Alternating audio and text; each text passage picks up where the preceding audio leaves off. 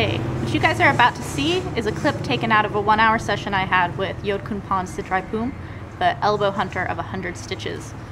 In this segment, he's showing me how hitting the guard is not something that you should shy away from or think of as an accident. It's actually a tactic to open up for other strikes. So in this instance, you're using the front side elbow against the guard in order to open up for the opposite side knee.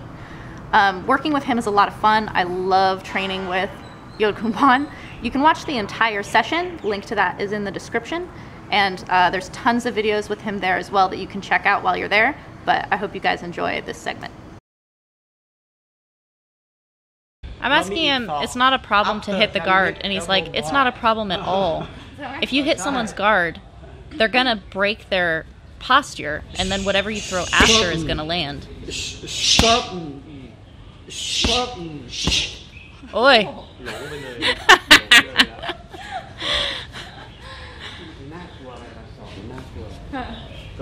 That's another thing, is that like Yodkhunpon is one of the few people I've ever worked with who, when he feels me throw an elbow, he'll say to me, I can tell in the way that you throw that you want to throw that. Like you like that technique. When you like a technique, it feels good.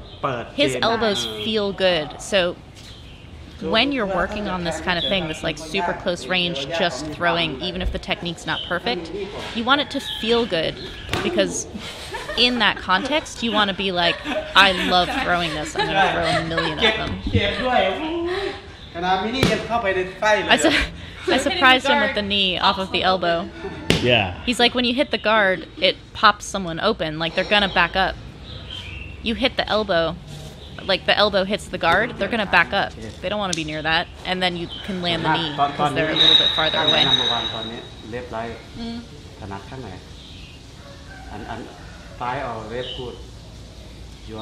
He's asking me what my natural dominant side is. I said naturally my right side is my dominant side.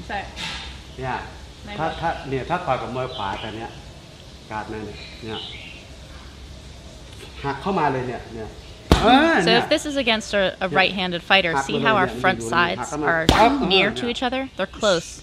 So having power in my front side like this is really good. Even though it's not their open side, it's close.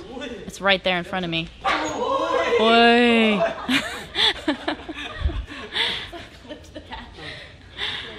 I got a little bit low on that knee. Just clipped the belly pad. It's a little dangerous.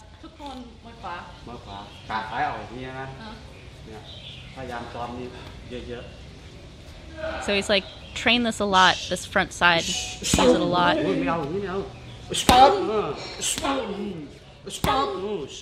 So the elbows and knees work together because as I'm just moving, the way my weight goes, they feel natural to me which one goes where, but he doesn't know which one's coming.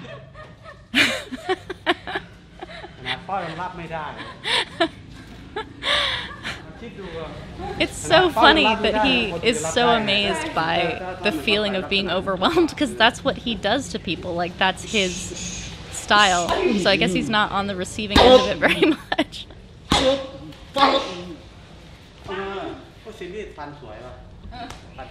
He said those elbows are beautiful. He likes it. So I'm saying that I'm gonna be fighting someone who's really tall, but I generally fight people who are taller than me anyway. So I'm like, my difficulty is in getting in. Like, all of this is when I'm already in, but getting in is hard. So he's showing me how to get in. See how I'm like teeping him and kicking him, and he's like kind of dealing with it, but not really? The point is that he doesn't care. Like, I can kick all I want, it's just gonna tire me out. And then once he gets inside, he's got those knees and elbows that are what I've been overwhelming him with. Like, don't try to win on the outside, just try to get in. So what you just saw was just an excerpt taken out of the 1-hour session with Yodkhunpon Sitraipum, elbow hunter of 100 stitches. You can watch that full session and more sessions with Yodkhunpon where he works with me on things like this. His style is so incredible, and the way that he really gets in there and works with me is incredibly informative.